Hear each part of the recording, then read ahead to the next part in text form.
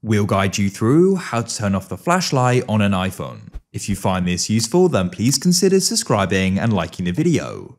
Perhaps you accidentally went and turned it on, or you purposely did it and you're not sure how you can turn it off. Let's get started. So for the first way, you can actually go and turn it off from the lock screen here. So of course, just go and press the side button. You can then see the torch icon in the bottom left. And what you need to do is if you just tap on it, nothing will happen. You need to go and tap and long hold on it like so. Then it'll go and turn off.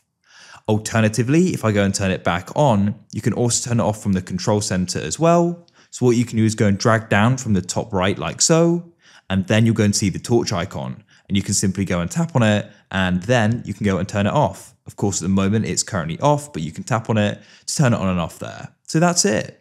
If you found this useful and want to see more guides like this, then please consider subscribing and liking the video. I look forward to helping you again. Have an awesome day.